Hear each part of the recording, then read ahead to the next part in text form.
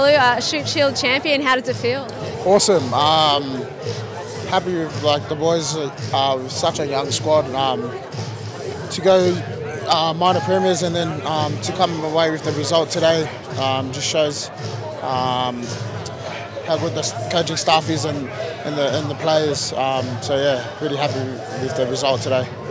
I mean, I know you've played for Sydney Uni for a lot of, even in your professional rugby career. How important has the club been for you this year, helping you get back to the Tars and maybe now, proving a point to some Wallabies guys as well? Yeah, it was definitely the kind of rugby that I want to be playing, running rugby. So RT has definitely come up with a strong game plan and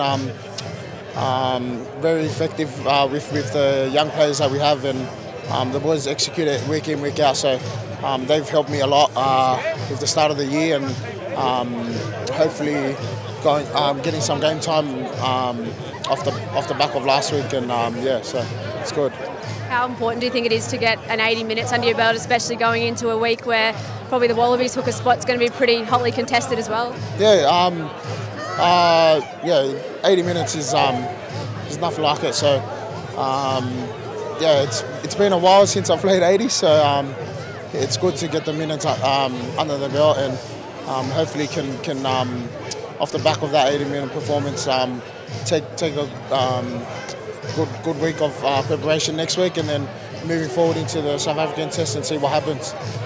Is it good for your confidence as well, I guess, after having a game like you did in Sydney, to get a win and to play 80 and have a really strong performance individually as well? Yeah, so like I said, 80 minutes is very important for myself, and getting game time is there's nothing like it. So hopefully that helps me going into next week and getting those minutes in the legs, and then like I said, a good week of preparation, and see what happens towards the back end of the week.